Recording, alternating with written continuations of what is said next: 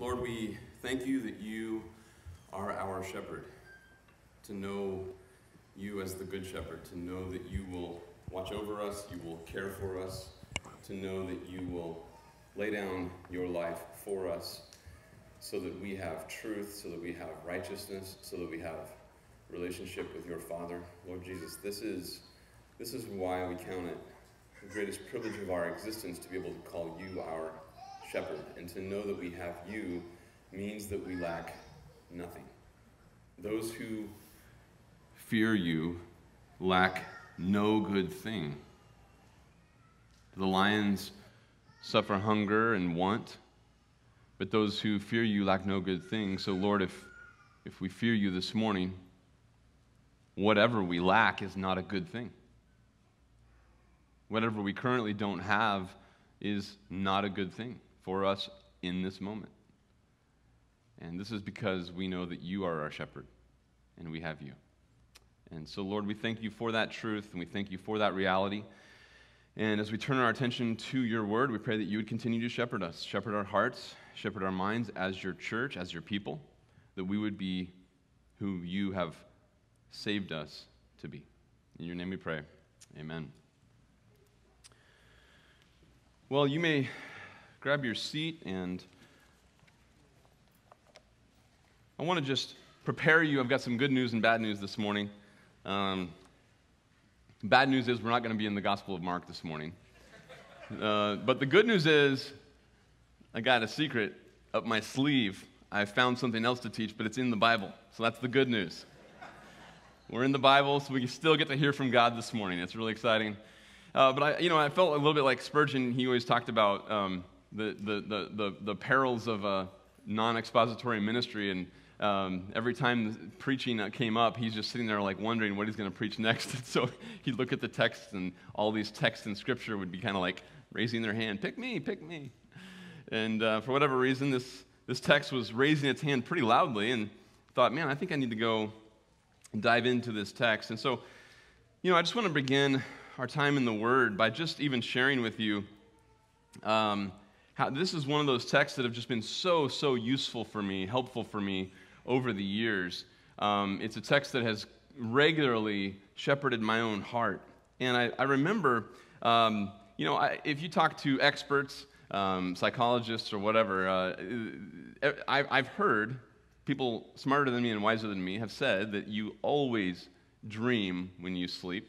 And I don't know that that's true, and I don't know that they could prove that about me. All I know is I remember a dream on an average of once a decade. So 2 dreams ago, 2002, which means I'm due for one, probably within the calendar year. I can't wait. It's going to be exciting.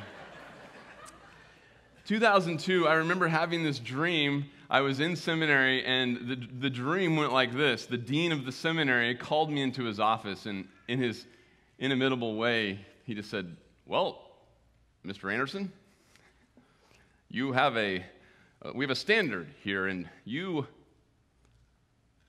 are not it. And he proceeded to kick me out of seminary. And so in my dream, I didn't wake up. It kept going. And in my dream, I remember going to my pastor and just begging, if only I could just keep teaching the Bible study. And I woke up in this panic.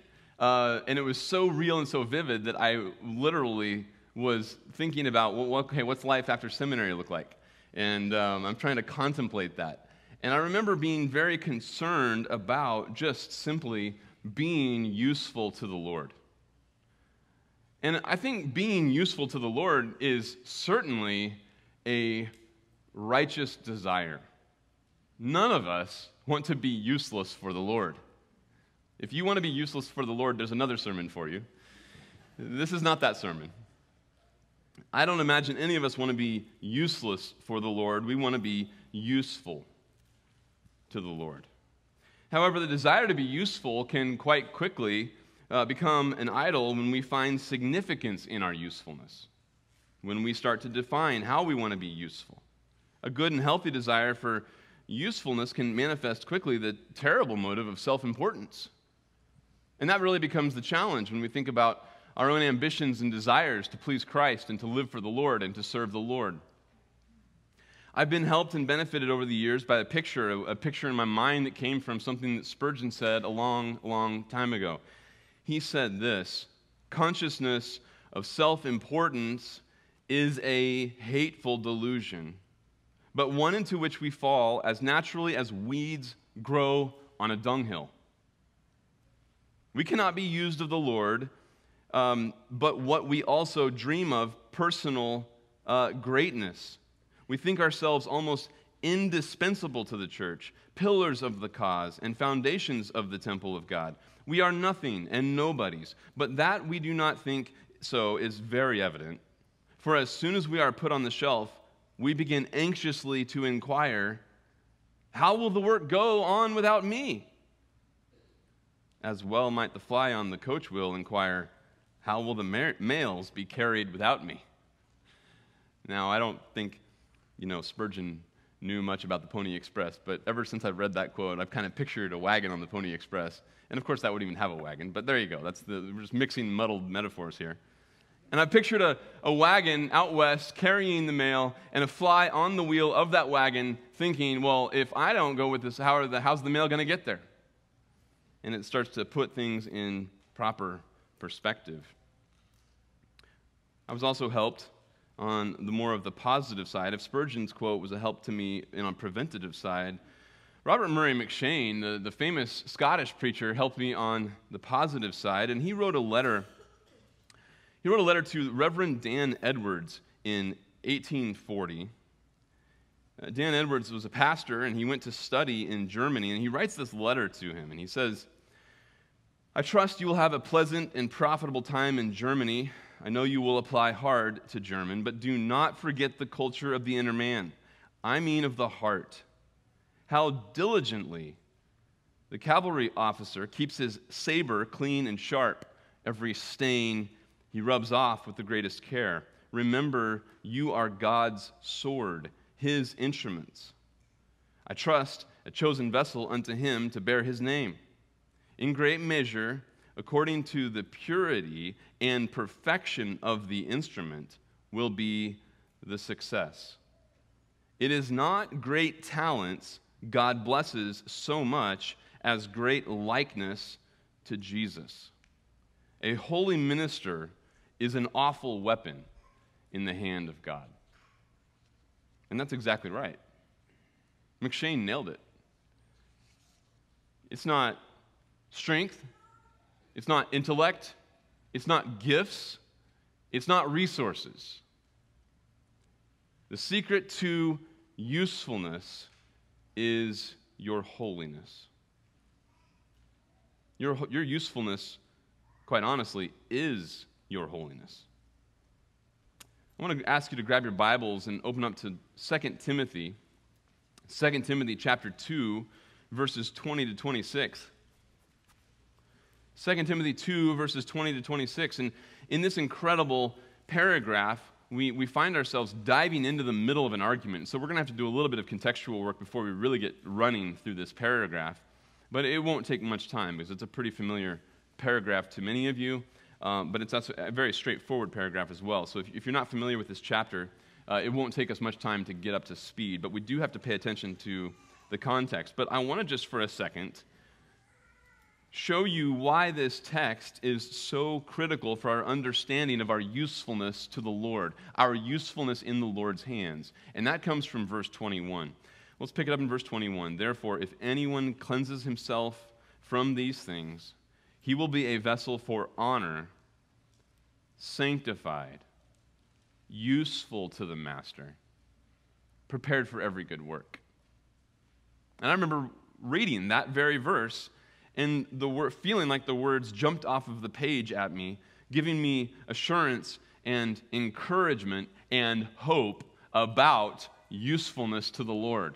Suddenly, my fears about being useful vanished because I realized, well, all usefulness is wrapped up right here in this verse, being a vessel for honor, set apart, sanctified, made holy, distinct from anything impure and unclean, and then I will be useful to the master, and I will be prepared for every good work.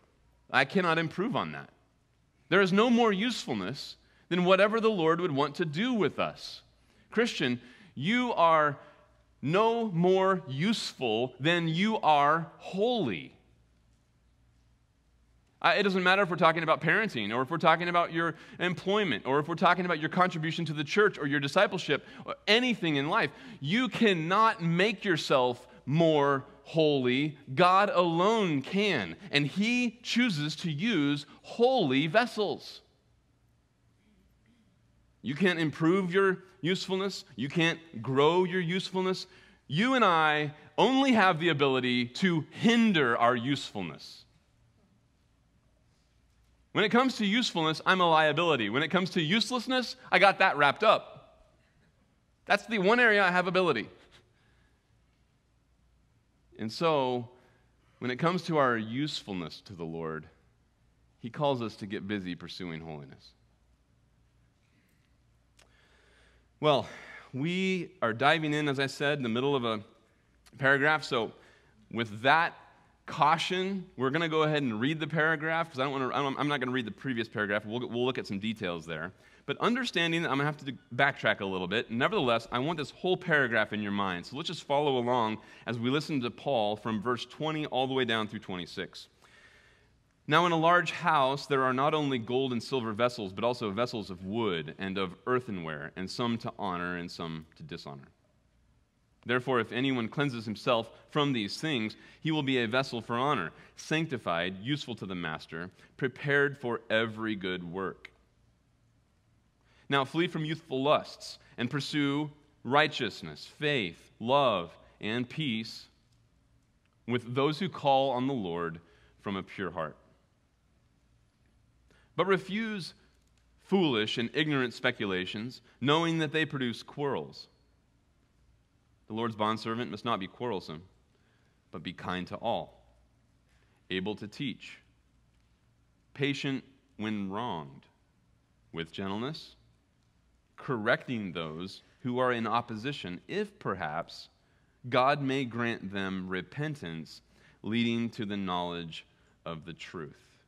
And they may come to their senses and escape from the snare of the devil, having been held captive by him to do his will. This paragraph starts most notably with this illustration of a house, a large house. And he picks a large house because there's going to be several vessels, enough of vessels of disparity so that he can prove the point and use the illustration. Now, the question then becomes, what house are we talking about? Why is Paul pointing to a house, and what does this house consist of? What does it represent? And some commentators even I've heard say, well, the house represents the world. And in the world, Christians need to separate themselves from impure people. Well, that would just be a little bit short of the context. In the previous paragraph, it's very clear, as Paul is writing to Timothy about how to lead and shepherd the church of Ephesus, he's talking about church life and body life. And in fact, it should be very clear that by the time he gets to verse 16, he says, avoid worldly and empty chatter, for it will lead to further ungodliness. I mean, he's not just sitting there saying, don't have a casual encounter at with the cashier. He's talking about don't let the casual conversation of vanity permeate the church, because that leads to further ungodliness. That kind of talk is going to drag down the quality of the body life inside the church. Verse 17, their talk will spread like gangrene. Among them are Hymenaeus and Philetus, men who have gone astray from the truth. He's clearly talking about men who were in the church and no longer are. They were manifest as heretics. They were perverting the church because of their false teaching. And so they've gone astray. They've actually denied the resurrection. They're ruining, overturning, upsetting the faith of some. And now verse 19, this becomes so critical for our paragraph. In verse 19, Paul says, nevertheless, the firm foundation of God stands, having this seal, quote, the Lord knows those who are his, end quote, and everyone who names the name of the Lord is to abstain from wickedness, end quote. Now, these two quotes have caused some conversation, and they're not necessary. This is a pretty clear reference. The first phrase is word for word, straight out of the Greek translation of the Old Testament in Numbers 16, verse 5. The second quote has caused more conversation among commentators, and that's probably because What Paul is doing here is he's just giving a pretty literal translation of the original Hebrew in Numbers 16:26. Both of these references are pointing back to Numbers 16. If you're familiar with the book of Numbers, you might be familiar with what happens there. This is the story of Korah and the rebellion. And so let's just go there real quick. This is going to be important for us to understand the house analogy. So Numbers chapter 16, Numbers 16. So Numbers 16, you've got Korah, his family, and they have a problem with Moses' leadership. The issue here is they are going against Moses. They are jealous of his influence and his leadership. And obviously, if you read the story, you realize Korah and all of his family are Israelites. They are in the people of God in an external sense. But they are clearly a threat to the spiritual holiness of these people. Verse 3, Korah and all of his family, they assembled against Moses and Aaron and said to them, "You've gone far enough, for all the congregation are holy, every one of them, and the Lord is in their midst. So why do you exalt yourselves above the assembly of the Lord?" And so he just says, look, everyone's holy. Why do you think you're set apart? And Moses heard this, he fell on his face. And he spoke to Korah and all his company, saying, "Tomorrow morning the Lord will show who is his and who is holy, and will bring him near to himself. Even the one whom he will choose, he will bring near to himself." Now you think, wait a minute, I thought you said in 16:5 was the quote. And that's actually true. In 5, at the beginning of the quote, Moses says, "Tomorrow morning the Lord will show who is his." And the Greek translation of showing who is his own is the Lord knows, he understands and knows those who are his. The Lord knows those who are his, and he'll show. So they go and bring their censers, and they lay down the incense the following day. And as you remember the story, he says, if these people die a natural death, then we are not called to lead the people. But if they die an unnatural death and you see something you've never seen before, then you know that God called us to lead. So verse 19, Korah assembled all the congregation against them at the doorway of the tent of meeting. And the glory of the Lord appeared to all the congregation. In verse 21, this is what the Lord says, "Separate yourselves from among this congregation, that I may consume them instantly." So Moses and Aaron are by themselves, and God's telling them, separate yourself from the entire congregation. I'm about to wreak shop on the entire nation. Verse 22, "But they fell on their faces and said, 'Oh God, God of the spirits of all flesh, when one man sins, will you be angry with the entire congregation?' Then the Lord spoke to Moses, saying, 'Speak to the congregation, saying, get back from around the dwellings of Korah, Dathan, and Abiram.' Then Moses arose and went to Dathan and Abiram with the elders of Israel following him. And he spoke to the congregation, saying, 'Depart now from the tents of these wicked men.'" And that's where Paul's second quote is a pretty direct translation of the original Hebrew. Separate yourself from wickedness, and touch nothing that belongs to them, or you will be swept away in all their sin. And as you know how the story unfolds, they get back from the dwellings of Korah, Dathan, and Abiram. They come out in verse 27, stand in front of their tents along with their families, and then Moses tells them, this is how you'll know whether God sent me or not. And as soon as he finished speaking that it's going to be something unnatural or natural, that's the test, the ground underneath them, verse 31, was split open. Verse 32, the earth opened its mouth and swallowed them up and their households and all the men who belonged to Korah with their possessions. So they and all that belonged to them went down alive to Sheol, and the earth closed over them, and they perished from the midst of the assembly. Separate from men of wickedness, I'll say. Don't touch anything that belongs to them. So now we understand what Paul is thinking. Go back to 2 Timothy. when he writes this word picture of a large house. He's picturing the people of God. The house represents the church at Ephesus, the church at Corinth, the church in Tempe, the church wherever the church of Christ is established, wherever it meets. This is a picture of the church. And he's alluding to the fact that the assembly of God's people back in that day was impure, and the exhortation was, separate yourself from wicked men. And so this large house becomes the illustration. It's a full panoply of vessels and utensils that would exist in a large house. And so the house represents the church. Some profess Christ but propagate error. Some articulate truth accurately but live impure lives. And that's why Paul even compares the influence of these men to gangrene back in verses 16 to 19.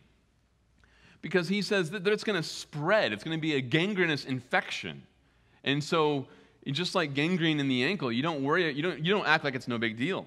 You say, we got to treat it, or we're going to end up amputating, or it's killing the entire person. The whole body is ruined by the gangrenous infection. And so, Paul is telling Timothy, you understand the threat here. And so, he picks out this house, and he starts to point out, look, in a large house, you've got gold vessels, you've got silver vessels, but also vessels of wood and earthenware. And obviously, you know what gold and silver are. That's precious metals. Wood is, you know what wood is. Earthenware, terracotta. It's like you think a clay pot. The wood and the terracotta is disposable. It's the cheaper variety. It's the stuff that you use that's not intended to last. I remember as a kid growing up, special meals, Thanksgiving, Christmas, maybe a family coming into town for a really nice dinner, and mom would break out this box. It's hinged. And it looks like something out of a spy movie. You open it up, you expect to see $1 million of unmarked bills or something in there, and you're like, oh, that's pretty cool. You open up this box, and it's velvet lined, and it has all of this really fancy silverware in there. And she would break out the silverware and the nice china for a really, really nice meal. I also remember growing up, and I don't know if this is maybe how you grew up, but the way I grew up, we grew up on a couple acres in the Midwest, in the middle of Kansas, and we had a dog, we had sheep, a goat, some chickens, and we had a lot going on in the back. And if we would go out and play, we occasionally might step in something that, was graciously donated to our property by some of the animals.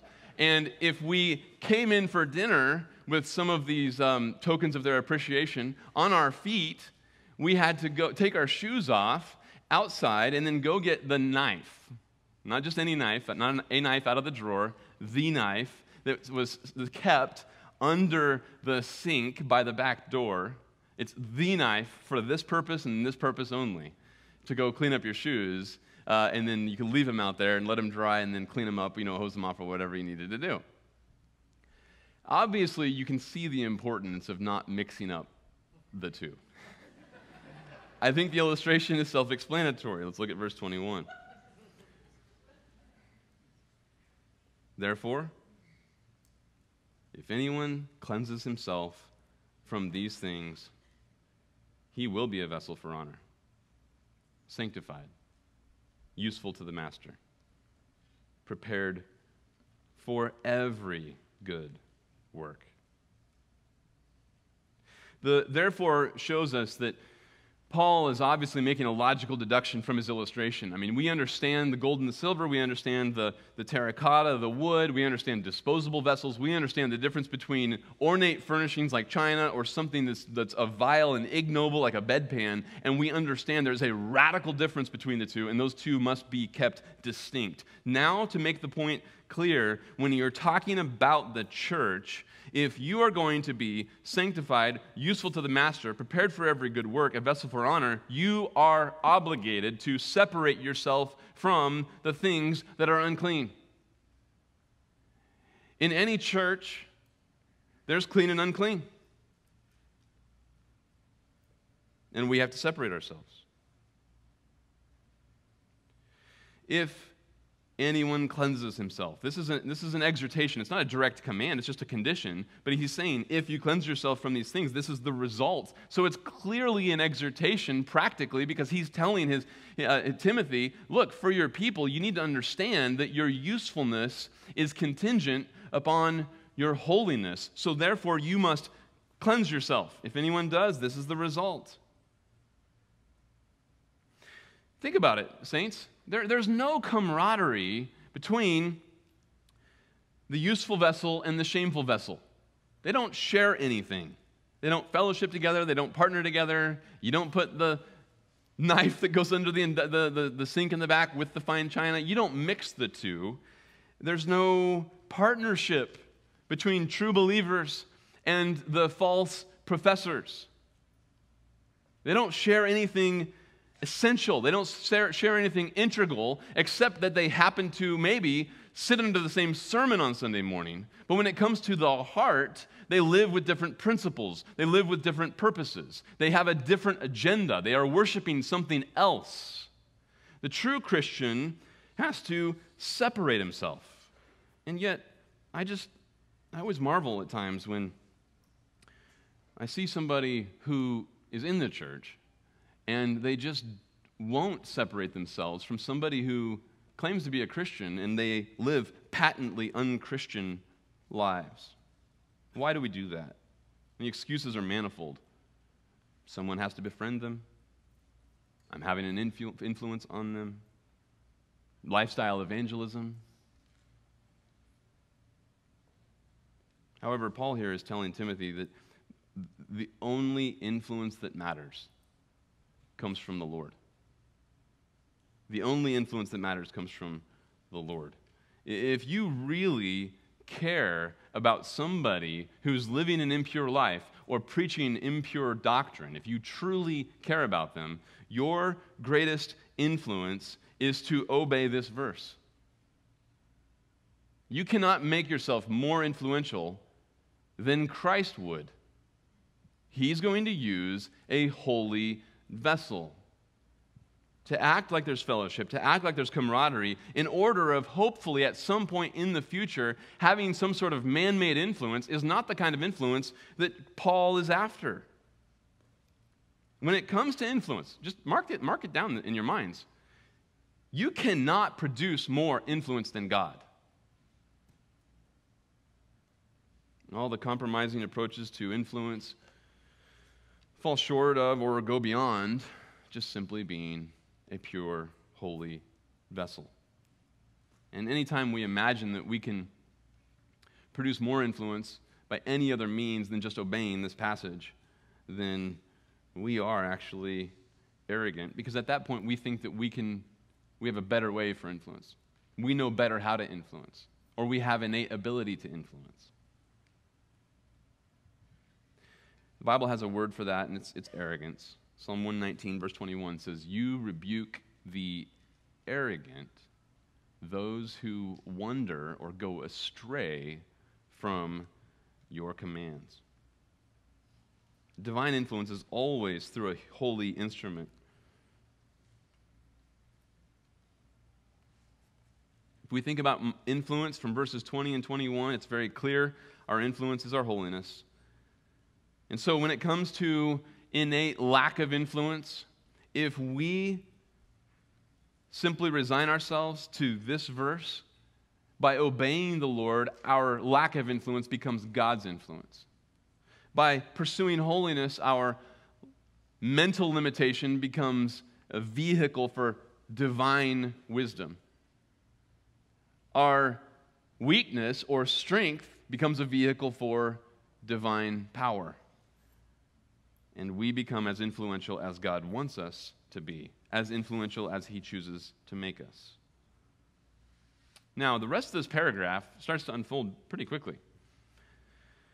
Usefulness to the Lord requires sanctification. It requires holiness. Our holiness is our usefulness.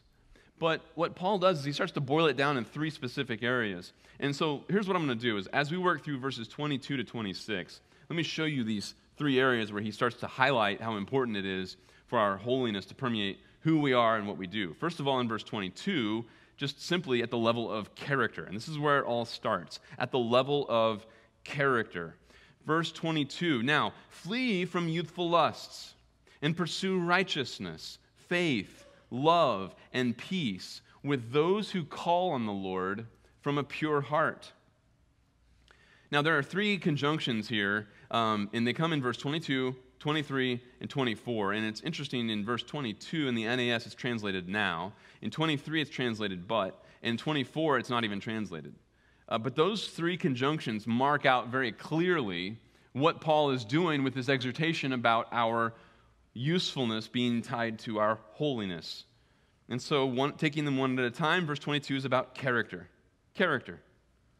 And he starts by just telling us, flee youthful lusts. What a very appropriate exhortation to Timothy, who would have been a young man, probably in his 30s, if you do the timeline of how long he'd been following Paul's ministry. And he talks about that later in the letter, his example, especially from chapter 3, verses 10 to 14. He starts pointing back to even his first missionary journey.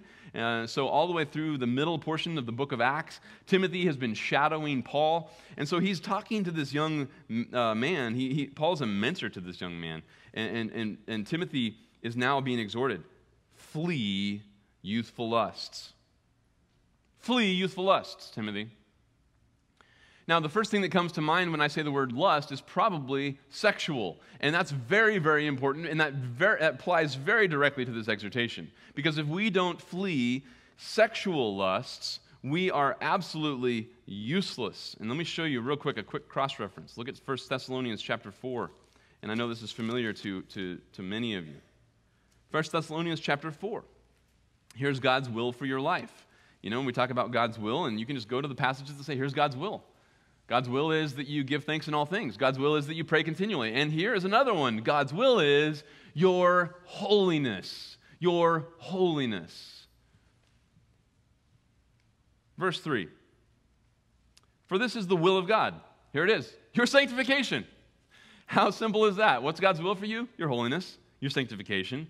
Well, what do you mean by that? Okay, I'm glad you asked. Let me give you three definitions, expansive statements about what it means to be holy in this context. First of all, that is that you abstain from sexual immorality. Secondly, that each of you know how to possess his own vessel in sanctification and honor, not in lustful passion, like the Gentiles who do not know God, which is a powerful way to say when you are sexually impure, or when you don't possess your body in an honorable, dignified way, you are never more like the atheist.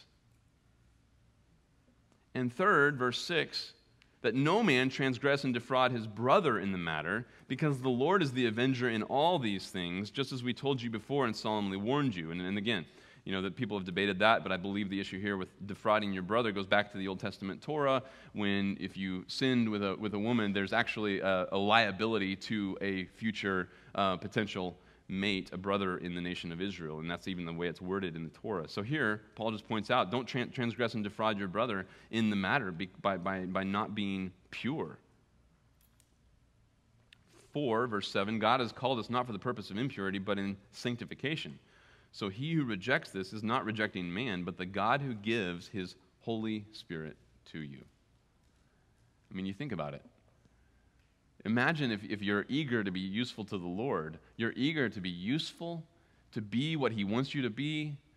You want to have influence, you want to serve, you want to be fruitful, but you don't have a pure life. You are rejecting the Holy Spirit. You're denying God. You're not rejecting Paul. You're not rejecting your pastor. You're rejecting the God who gives his Holy Spirit to you. There's no more influence than what the Spirit would produce in you and through you. So now go back to 2 Timothy, and you understand this it makes perfect sense. Timothy, you know, if you want to be useful, then you have got to forsake youthful lusts. 2 Timothy 2:22.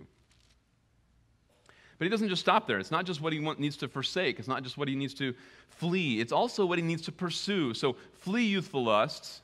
But by the way, I did want to emphasize the 1 Thessalonians 4 type of context, but I would also say it's any desire, strong desire that is descriptive of young men.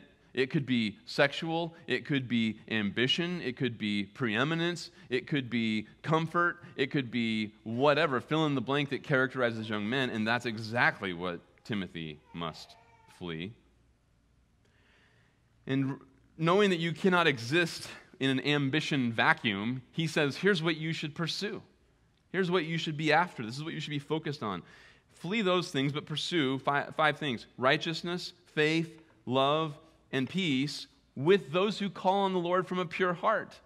So there's this corporate, pure heart congregation element, and if you are pursuing those other qualities, then you will have camaraderie with those who also call on the Lord from a pure heart. Pursue righteousness.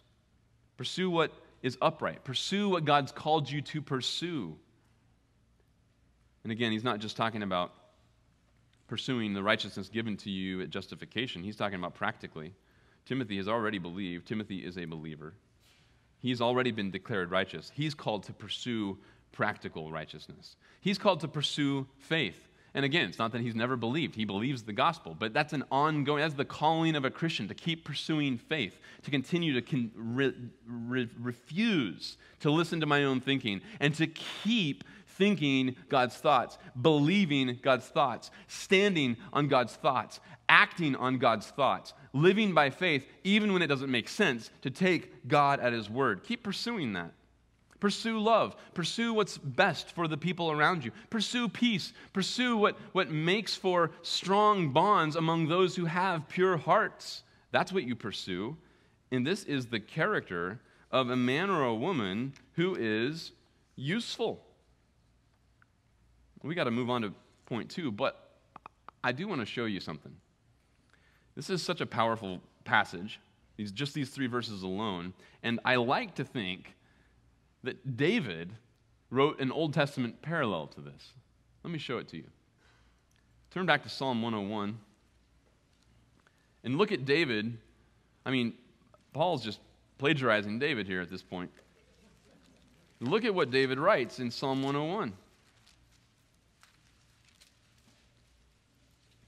Talk about forsaking the unclean vessels, and talk about pursuing righteousness and purity and love and faith with those who call on the Lord from a pure heart. That's exactly what he does in this psalm. In verses 1 through 5, he forsakes the unclean vessels, and then in verse 6 through 8, the second stanza, he actually pursues those virtues with those who call on the Lord from a pure heart.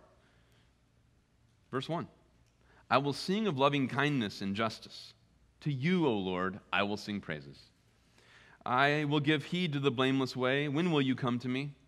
I will walk within my house in the integrity of my heart. I will set no worthless thing before my eyes. I hate the work of those who fall away. I hate those who fall away from the Lord. I hate those who apostatize from the redemptive promises that have been given to the nation of Israel.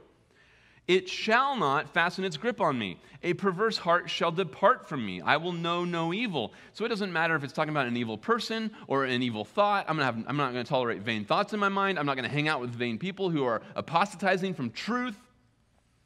Verse 5, whoever secretly slanders his neighbor, him I will destroy. I mean, David is not neutral about unbelief. He is not neutral about unclean vessels. He says, I will destroy that individual. Wow. 5b, no one who has a haughty look and an arrogant heart will I endure. I mean, that's not unloving, that's loving. Sorry, friend. You keep saying you love the promises of God, and you keep denying it by your lips, or you keep denying it by your life. I don't have time for that. We don't have fellowship, friend. But positively, here's where he goes, verses 6 through 8. My eyes shall be upon the faithful of the land, that they may dwell with me. He who walks in a blameless way is the one who will minister to me. He who practices deceit shall not dwell within my house. He who speaks falsehood shall not maintain his position before me. Every morning I will destroy all the wicked of the land so as to cut off from the city of the Lord all those who do iniquity. And he goes right back into who he's going to disassociate with, but he begins right there with this positive of, I am actually going to be avoiding the negative, but looking out for the faithful, watching out for those who have blamelessness, looking for those who have integrity, looking for those who are loyal to the Lord, looking for those who believe the truth and walk in it. That's who I set my eyes on. That's who I spend my time with. That's who I have my fellowship with. Psalm 101 is really an Old Testament parallel here to 2 Timothy 2:20 and following. And so in 22, it starts with character.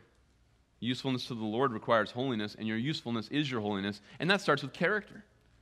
You can be no more useful to the Lord than you are holy in your character. And then secondly, in verse 23, he moves on to another topic here, and I called it the content. It's your message. It's what you say. It's what you speak. It starts with character, and then it also includes content, your message, your speech, what you actually are telling people, what you are declaring. In verse 23, Paul says, "But refuse foolish and ignorant speculations, knowing that they produce quarrels." Now that's interesting, because now Paul is telling Timothy that there's something he has to reject, he has to absolutely refuse. And it really does seem like it's one of Satan's greatest tactics in the church to lull Christians to sleep and for them to lose clarity. One of his greatest tactics has to be what he describes here in verse 23, and that is foolish and ignorant speculations. This is the kind of thinking, the kind of axiom, the kind of thought that actually has a ring of religious truth to it, but it's actually ultimately man-made. It's ultimately human philosophy. It's ultimately human wisdom. And these two words here, the word foolish is the Greek word moros, where we get our word moron. And the word translated ignorant means unlearned or uneducated.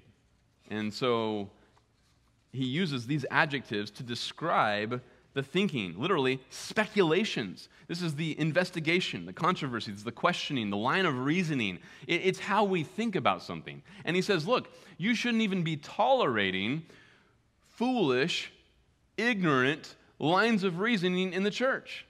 That shouldn't even be tolerated. Now, I know we've got our older kids here, so I guess everybody from 6th grade up, you guys are you're listening to this, and I'm about to break a rule that some of your parents have a good rule in your house, and you don't use a word, you don't call people stupid, okay? And that's a great rule. You don't call people stupid. Your parents are not my parents. And I'm just going to say, this word is very appropriate for verse 23. Paul is warning Timothy about stupid thinking. Anytime man comes into the church and starts talking about truth and speaking something to a fellow brother or sister in Christ, and he's speaking something that is rooted in him, that is stupid. That is folly. That cannot be tolerated. And these adjectives show that the person who's thinking these thoughts has exalted human wisdom and is actually unimpressed with divine wisdom anymore. They've ceased to become impressed with the mind of God. They have since become impressed with their own mind. And it's just like Jesus said, you'll know them by how they speak. If you are seeking the glory of God, you speak his words. If you're seeking your own glory, you speak from yourself. That's just that easy. And so people have their own message. They're bored with the message of God. People stick to what the text says. They're impressed with what God says. It's just that easy. And so here he is in verse 23 saying that's just stupid. Stupid speculations, a stupid reasoning process rooted in arrogance. And so have nothing to do, refuse, reject. This does not mean just smile politely and say, hey, pass the creamer. It doesn't mean change the topic. It means reject, have nothing to do, disassociate with, distance yourself from it. Why? Because you know that it produces quarrels. This does not promote faith. This does not promote conviction. It just promotes quarrels, arrogant men arguing over their own stupid ideas. I wrote out a list of the way we're supposed to respond to people and to teaching from the pastorals, and the pastorals are full of these kind of instructions, and this might be heavy hitting. Some of you are maybe newer to the church, you realize, whoa, this is intense. This is an intense line being drawn in the sand here. If Paul's right, that means we have to draw lines in the sand sometimes about ideas that would affect how we live, how we relate to one another, how we think about the gospel, and how we think about the glory of God. And we actually have to decipher whether it's true or not, and then reject some of them and embrace others. Yes. This is all over the pastorals. Think about what Paul tells Timothy and Titus about people who need to be reproved and who need to be instructed because they oppose the faith. Titus 1, verse 13 is one such example. Titus 1:13, Paul says, verse 12, he says that a prophet from Crete said, this is earlier, centuries before, Cretans are always liars, evil beasts, lazy gluttons. Verse 13 says, this is true. This testimony is true. For this reason, reprove them severely so that they may be sound in the faith. Reprove severely. That means to expose the nature of their error, correct them, and give them a path back to righteousness and back to the truth. 2 Timothy 2:25, we'll get to in just a second. It's another example. Think about how Paul tells Titus to refuse association with those who threaten church unity because they don't respond to such reproof. Later in Titus chapter 3, verse 10, reject a factious man after a first and second warning, knowing that such a man is perverted, his soul is twisted and perverted, and he is sinning, being self-condemned. He condemns himself because of his dissentiousness and his factiousness. He is not interested in truth, and he's not interested in peace or unity. Think about Paul's exhortation about teaching. He says in the beginning of 1 Timothy, he says that there's going to be false teaching that is creeping in, and it's not false because it's patently heretical. It's false just because it's not in the Bible. Think about this for a second. The church cannot even tolerate a message that is not just because it denies the truth, but simply because it isn't the truth. So it's one thing to categorically deny the truth by way of some sort of obvious heresy. It's another thing for a message to just simply be abiblical. It's not wrong, it's just not biblical. That's what Paul tells Timothy about at the beginning of 1 Timothy. 1 Timothy chapter 1, verse 3 through 7, he says, as I urged you upon my departure from Macedonia, remain on at Ephesus so that you may instruct certain men not to teach strange doctrines, nor to pay attention to myths and endless genealogies which give rise to mere speculation, rather than furthering the administration of God, which is by faith. The command here is instruct certain men, demand certain men to not be teaching. And when it says strange doctrines, it's literally in the Greek just other doctrines. It's not that they're crazy, kooky, some sort of thing you watch on some late night documentary. It's not that it's strange in some sort of eccentric way. It's strange because it's just different than the Bible. It's different than the truth. And so this isn't. We shouldn't have toleration for a message that's heretical, of course. But the point is it goes much farther than that. We shouldn't have tolerance for other doctrines. And so Paul tells Titus in chapter 1, verse 9, that the qualifications of an elder is that he has to be able to accurately handle God's word, exhorting in sound doctrine and reproving those who oppose. Jude says that he had to write to contend for the faith because it was being twisted and perverted by men who were libertarian in their theology, turning the grace of God into an excuse for living how they want to live. The church has always been under assault. The church has always been assaulted by foolish and ignorant speculations, and it's not enough to ignore them. We have to categorically reject them. Picture this for a second. When we think about correcting the truth, you might be a little intimidated. You're like, oh man, oof, what does that mean?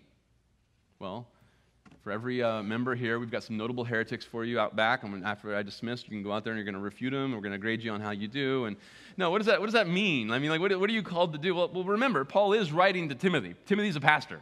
That is an elder function, to refute those who contradict, exhort, and sound doctrine, the positive and the negative. That's an elder function.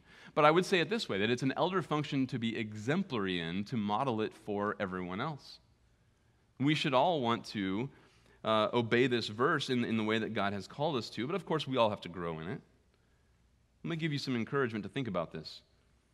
Picture how useless it would be to confront, if you heard in the church, if you heard somebody who professes Christ in the church, and they start spouting out a message that's rooted in their own experience, imagine how futile it would be to refute their experience with your experience. Well, that's your experience, but this is my experience. Imagine if you heard somebody in the church starting to spout a message and it was rooted in their own reasoning, and so you rebut it with your own reasoning. Well, that's your thinking. Here's my thinking. Just man versus man, and you just created a quarrel. Or imagine if it's just speculation. You're hearing somebody and you're thinking like, well, that's what he's imagining. You know, the way I've always imagined it is this. And then you just pick the fight.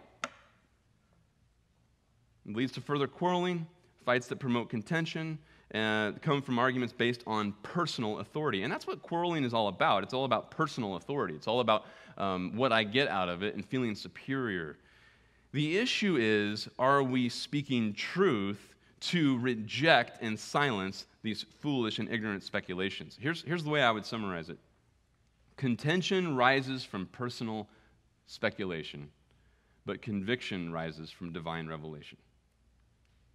That's how we have to think about it in verse 23. The last area here, verses 24 to 26, conversation. Conversation, or you could use the word interaction, or you could use the word relationship, or how we relate to one another. This is really an area where our holiness is going to show itself. And notice that the first area is character, the second area is your message. So now in the third area, it becomes relationship, because that's the combination of your character and your message on display in relationship with someone else. So it's actually a very logical flow here of where he's highlighting the importance of holiness. Verse 23, the Lord's bondservant, the Lord's slave. This refers to the Christian, and especially Timothy as a pastor, as someone who does not have a will of his own. His will is subject to God's will. That's all that matters. The Lord's bondservant must not be quarrelsome. Here's God's will, is that I would not be quarrelsome, that we wouldn't be arguing and bickering about personal argument, personal authority, personal speculations, personal ambitions, personal imaginations, or personal reasonings, that we would actually be devoted to the truth so that we would no longer be quarrelsome. But kind to all. Kind to all. I mean, if you are actually interested in declaring divine revelation, then even with somebody who opposes the truth, hates Jesus Christ, and poses a threat to your local assembly, you still have the privilege of being kind. You still have the privilege of being kind to them. And I would say that in verse 24, all of these could apply even inside the church. And again, I think the whole passage applies to those who are inside the church, but especially in verse 25, he makes it explicit to those who are in opposition to the truth, which was happening inside the church. But even in verse 24, this becomes extremely helpful for us to think about even believers who are walking with the Lord. Are we quarrelsome? Are we kind to all? Able to teach? Patient when wronged? If you're standing on the truth, you have nothing to be scared of. You have nothing to hide. There's nothing to protect. There's peace. There's confidence, and there's calmness. There's just a delight to be able to love on a friend and articulate truth. If you profess Christ and imagine trying to share the gospel with an unbeliever who is notably wrong, of course they're wrong. What else can they be but wrong? You think about unsaved family members. You think about friends who you've been sharing the gospel with for a long time. You think, but they're wrong. And they need to see how illogical they're being. Well, do they? Is their problem their lack of logic? Nope. Look at where Paul goes. In verse 25, with gentleness correcting those who are in opposition. With gentleness. Meekness. Jesus was called meek. The most powerful human being to ever walk this earth was meek.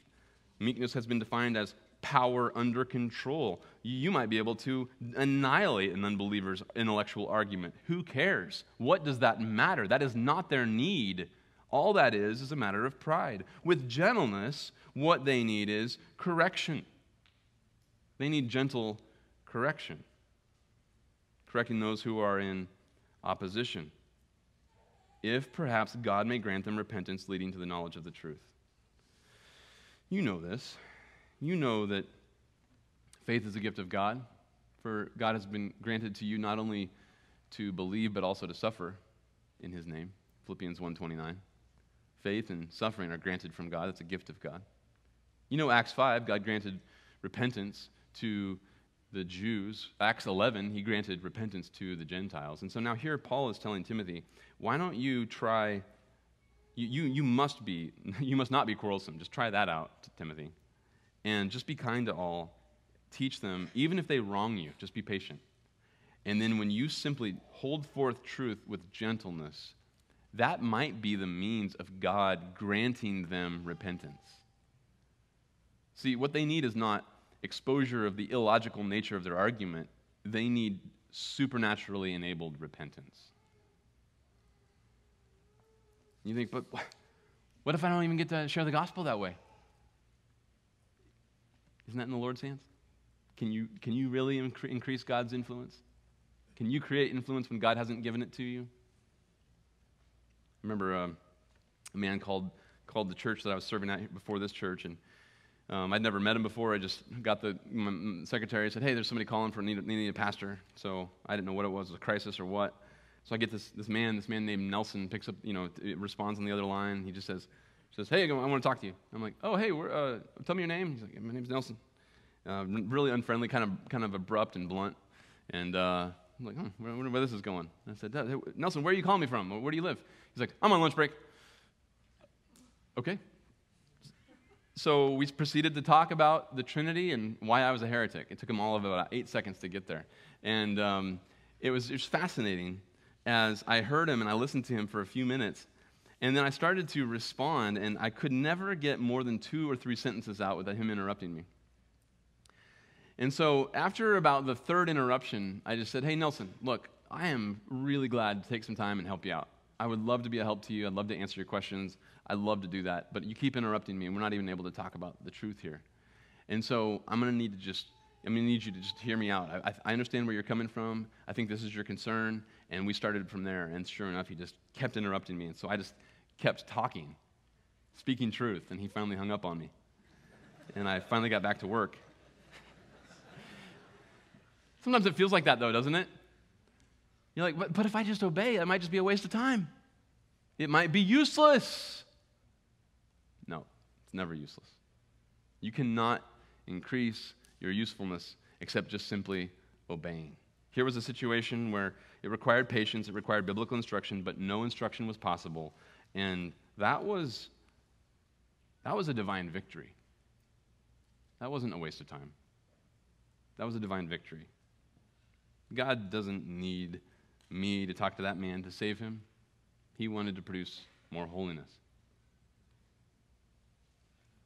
In verse 26, Paul explains not just that God would grant them to repentance, but here's the nature of it, why God has to grant them, because in verse 26 he says, and that they may come to their senses. That's a word that means to be sobered up. This is the only time it's used in the New Testament, and it means to be sobered up again, to come to your senses. And so it's kind of picturing the dominion of Satan over unbelievers as an inebriation. And so it says that they may come to their senses, they may be sobered up again, and escape from the snare of the devil. And that means, here it's described as being held captive by him to do his will. And that word held captive means to be captured alive.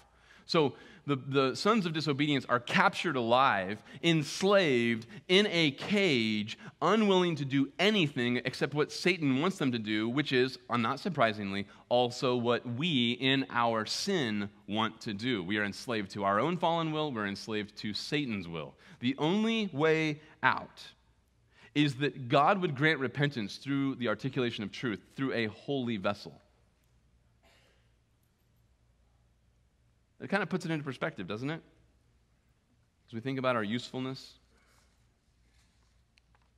we can't improve. John the Baptist said in John 3:27, his disciples came to him and said, hey, John, Jesus is discipling more people than you are. He's baptizing way more. Influence is teetered from you now over to Jesus. And you remember the famous statement in verse 30, he must increase, I must decrease. But before he said that, remember what he said in 27? A man can receive nothing unless it's given to him from heaven.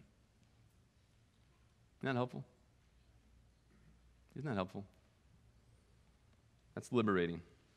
What makes for usefulness? Strength? Power or influence? Intellect? Ability or gifting? Experience? No. No, no, no, no, no.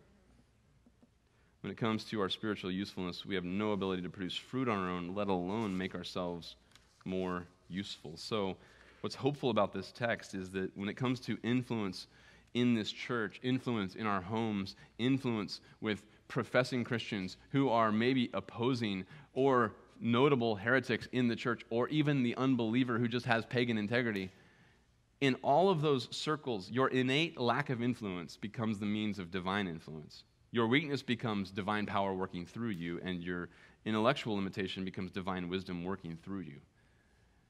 If we pursue holiness, we become as useful as God wants to make us, which is beyond anything we could have ever asked. Lord, we're so grateful for this text and so thankful for the encouragement. I pray that this morning, Lord, it becomes an encouragement for all of us as we think about serving in your church and as we think about usefulness and even being equipped for every good deed. Lord, I know that it's very easy at times to think that there might be something lacking by way of equipping or circumstantially that would really be the hindrance, the notable prevention for influence that you would want. And Lord, we know none of that is the issue. The issue is notably our holiness. And so, Lord, we long to be sanctified, set apart. We long to cleanse ourselves from everything impure. We long to see every impure motive and every impure desire. And even when the good and right desire for usefulness in your hands becomes something of personal significance, we want to cleanse ourselves from that so that we would have nothing left but simply the thrill of being like your Son. Lord, the privilege of being made like Christ is the path to the greatest influence we could ever have and the greatest usefulness we could ever have. And so, Lord, in this short life that you've given to us, we do not want to get in the way. We know that naturally we could hinder the usefulness and the influence that you would give.